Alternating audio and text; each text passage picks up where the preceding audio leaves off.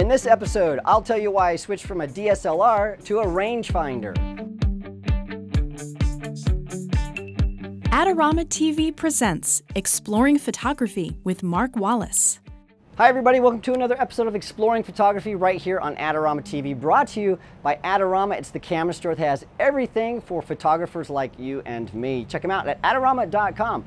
Well, if you've been following me on Facebook, you know that I'm super excited about my new Leica M Type 240 camera, and a lot of people have been asking me why did I switch from my 5D Mark III, which is this guy, to my new Leica M Type 240. Well, you can see size is a big difference, but there's a lot more to it than just how big these cameras are. There's weight and security and the systems that each of these have. And so I want to go through all of that with you today to tell you why I made the jump from this to this, because this isn't necessarily better than this camera. It's just a different tool. I really want to explain that to you. You know, if you're a gardener, you would choose the right tool, a shovel to dig dirt and a pick to make that dirt loose, or I'm not a gardener, I don't know what tools are, but you want a tool that matches the thing that you're trying to do. I'm a traveling photographer. You can see here I'm in Buenos Aires. It's an amazing city here in South America. I've been traveling for about 8 months, and the tool that I had, this 5D Mark III, well, it was a great tool, it just wasn't right for the trick. So I want to go into the details about why I chose this.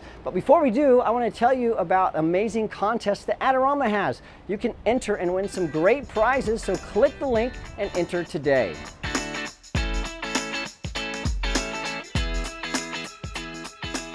Well, when I was looking at a new tool to use, a new camera system to use on my travels, I was really concerned about 3 things: size and weight and security. We'll get to security here in a little bit, but security has to do with not having your stuff ripped off or being mugged, and so the Leica is good at helping you not get mugged. But let's first talk about size and weight. Now, what you don't normally see are these bags that everything has to fit in.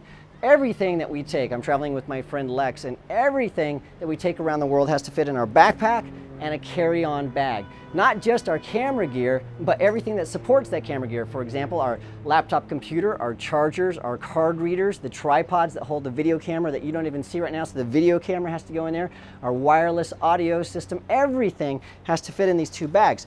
Now this bag right here is my normal backpack. It is what I like to call the, you can steal this bag. Now don't steal this bag, but this is the bag that if I want to lose, it's going to be this one.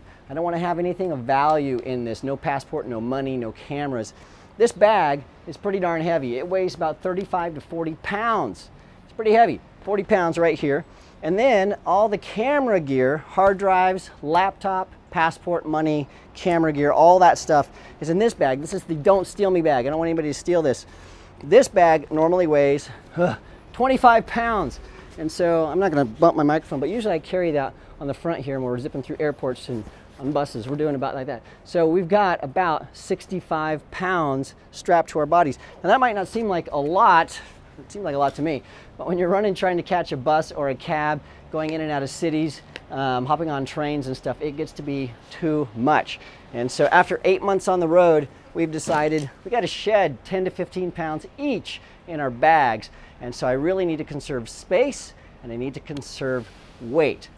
All right, size and weight, let's go through it. So on sort of this side of the table is all of my Canon stuff and the audio gear that I'm replacing. And on this side of the table-ish is the new Leica system and the audio gear that's replacing it. So first let's talk about the audio gear, because audio is something that you don't really ever see in videos, but we have to have it to do the voiceovers, the intros. You know, in this episode, we're getting all that stuff, any kind of screen capture stuff. I have to have audio stuff. So I've been using this. This is a Zoom H4n handy recorder. I love this guy right here. It's one of my favorite things, but it is pretty big and it weighs about 1 pound, something like that. It not only does recording, but also serves as an audio interface if you're doing screen capture. So I can plug a microphone into this and then this into the computer. So that's how we get that good, clean sound. Well, I'm replacing that with the Zoom, same brand, H1, and it's actually in my pocket right here. So there it is. I'm recording straight to that. So we're eliminating now wireless microphones, and so that will allow us to shave the weight of the wireless mics, which are the Sennheiser. These are G2 Evolution, now G3 Evolution is what you would get, and then all the audio stuff that goes with that. So all that stuff right there is going away to be replaced by this. So that's what's in my pocket, but this is the case for it. So you can see it's a much smaller unit. Now, let's look at the camera bodies themselves. This is the 5D Mark III with a 24 to 70 lens. This is my primary everyday shooting lens. I'm replacing that now with the Leica M Type 240 with 50 millimeter lens prime. And so you can see that these are significantly different in size. So the Leica is much, much smaller, and it's a lot lighter as well. And that will also impact the security, which we'll talk about later on in this video. So that is going from this to this. And then I've got two lenses that I use. I have my wide angle zoom lens. This is a 16 to 35 millimeter zoom lens. I'm replacing that with this guy. This is a 21 millimeter prime lens, and you can see that those are just significantly different. And this is a 3.4, this is a 2.8, but this is a fantastic wide angle lens. In fact, this is regarded as one of the best wide angle lenses ever made in the history of photography. So that's pretty spectacular. You can see that's a much, much smaller lens there.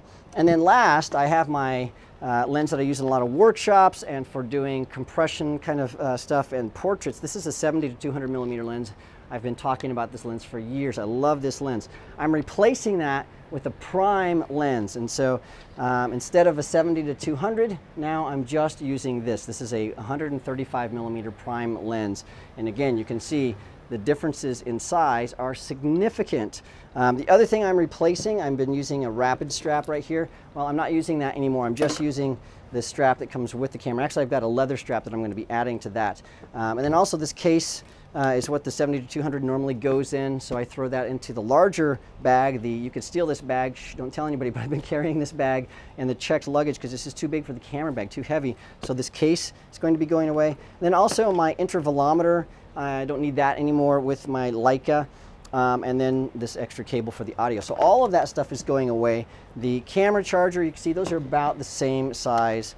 And so this is a little bit smaller, but that's going away. And then my filters, I'll be replacing these as well. So you can see that there's a huge difference. Now the size difference, you can see, is a pretty significant size difference. This is much smaller than this. And so that's going to save a lot of space in my carry-on bag. And that means I can add more potato chips, and I can add a raincoat, and I can do all that stuff and put it in my bag that I haven't been able to do before. And that's a big deal if you're traveling. You need space in your carry-on bag just to throw snacks and things like that. So that's going to be a huge win. And then the difference in weight. I've got a scale and I actually weighed these, and I am saving about 7.5, almost 8 pounds by going to the Leica. Now 8 pounds doesn't seem like a lot of weight, but it's about two liter bottles of water. So carry around two 2-liter bottles of water all day, and you know it's a lot of weight. So, or a sandbag. It's about like carrying a sandbag, getting rid of that. So it's a significant amount of weight and space. But that's not the thing that really put me over the edge. Putting me over the edge was not only the size, the weight, the image quality, and also the security. And so we're going to talk about security by zipping down on the streets of Buenos Aires, and I want to show you the difference between shooting with a camera that's this size compared to a camera that's this size. Well, this Canon camera screams, hey, I am a tourist. It says, please come and mug me because I don't belong here, and probably I won't be able to get this stuff back because you run faster than me. In fact, I've had a bunch of people from all over the world in different cities who have seen where I am in their city, and they send me messages or emails saying, hey, Mark, don't take your big Canon camera out because if you do, somebody's going to mug you, somebody's going to steal that. And I've actually seen videos of photographers being held at gunpoint in cities around the world.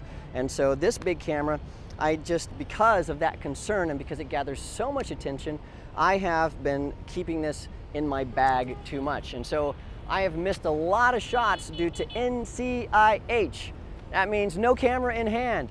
And when I really need to shoot, I need a high quality camera. Now I had a Fujifilm, I have a Fujifilm X10, but it just doesn't hold up to the quality of a 5D Mark III.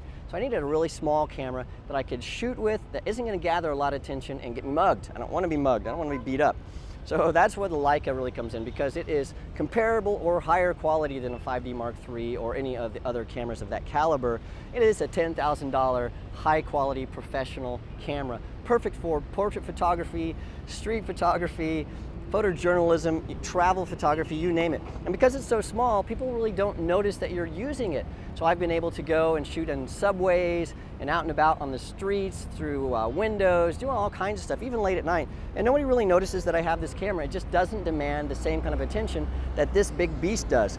So it's a little bit more secure, and that means I have a camera in my hand. That translates into more photos. More photos translates into more stock that I can sell, more photos that I can use in videos. That means more money, and more money means I'm gonna make more money with this camera than I am with this camera because I'm not using this camera. It's an unused asset.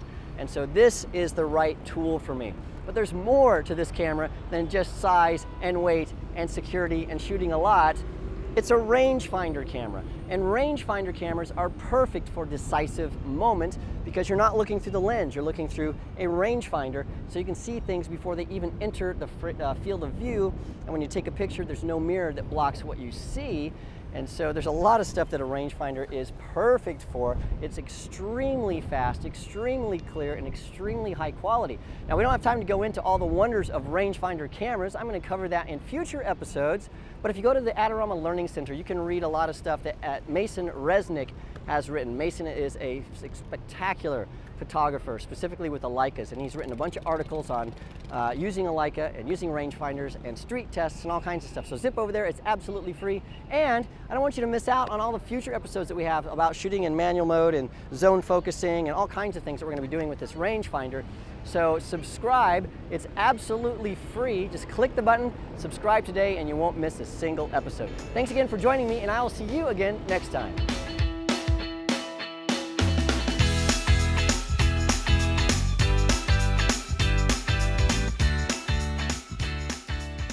Do you want great looking prints at low cost? Be sure to visit our easy-to-use online printing service. Adorama Pix has professionals who treat your images with the utmost care that you can count on. For a quick turnaround on photos, cards, or albums, use AdoramaPix.com.